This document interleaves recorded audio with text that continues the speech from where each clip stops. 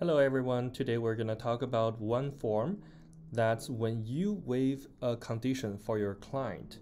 This is called buyer's acknowledged information recommendation for conditions.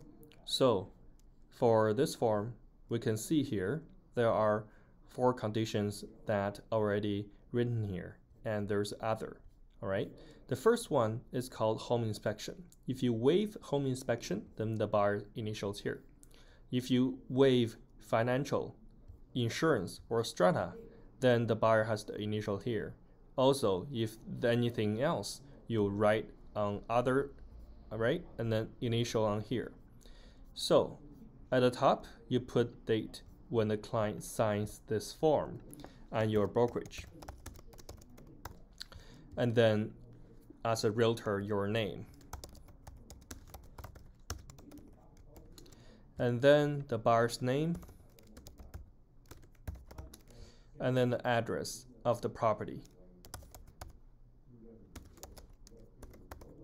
And then at the bottom here, the client initial. After initial, the buyer signs at the buyer's line and print buyer's name. And then that's it.